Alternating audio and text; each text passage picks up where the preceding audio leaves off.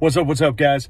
I wanted to do a quick video for you on the power of punctuality. So I'm sitting at an appointment right now that, as always, I'm early for. I'm actually sitting in the driveway. Normally, I sit around the corner and wait for the exact time, but this house I happen to know is vacant, so I figured I can come and sit in the driveway waiting for my seller to show up.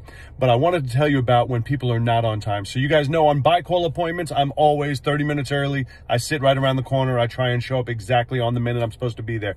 But what about every other appointment? What about when someone calls and says, hey, can you meet me for coffee? Or I have some questions, or can you meet for whatever possible reason?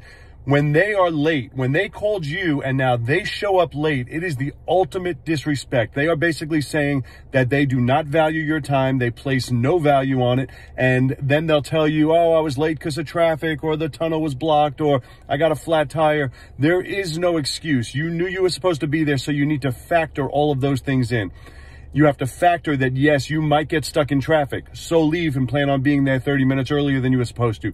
You may get stuck behind a school bus. You may get caught up in something. You may get another phone call that you couldn't get off of. It doesn't matter. If you told somebody you're going to be there, you must be there on time, or else immediately, before the conversation even starts, they're thinking in their head, as I know I always am when someone's late with me, this person is disrespecting me and they have no value on my time whatsoever. I had a situation recently where I was at a mastermind meeting. I was in St. Louis, and there was about 15 of us all in the lobby waiting on our Ubers. Everyone got in their Ubers. 4 of us got into the Uber that I was in, and the driver was brain dead, and he turned into a mall and just circled around the mall several times. We were all like, what's going on? We didn't even know what was going on.